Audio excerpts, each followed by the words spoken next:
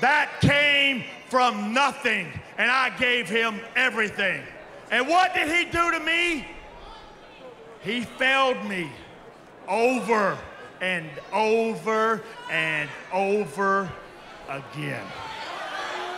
And now, those who fail me will pay the ultimate price.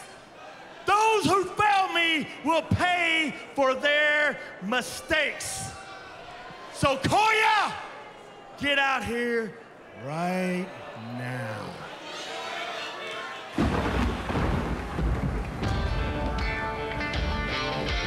I don't see how James Storm can blame Koya for Storm and Serena losing a match. Well, there's a fine line that you have to walk in the Revolution under the leadership of James Storm, and everyone who becomes that 1-4 understands that risk. Why do people that just take a leadership role just assume that everyone that they recruit, they're gonna blindly follow them and do whatever they say? Look at me. You are just like these people here.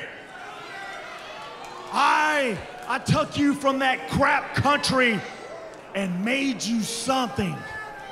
I was the one who gave you gifts and look at me. You want to hit me? Huh? You want to hit me? You want to go back to that crap country and live to these stupid... Huh? Huh?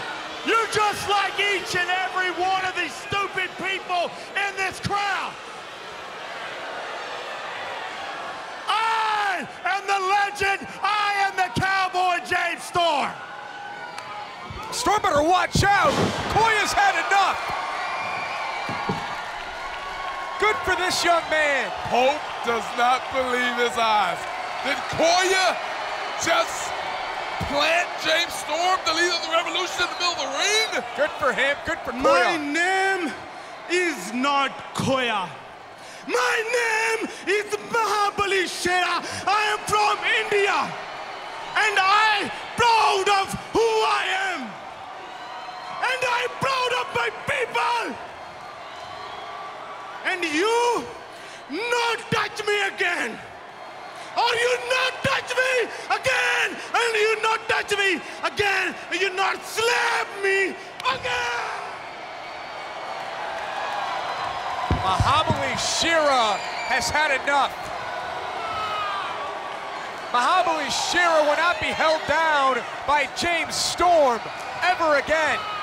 That is a revolution. If Pope can sum it all up, after everything that was said, I'm sure he was telling James Storm, don't Koya with me.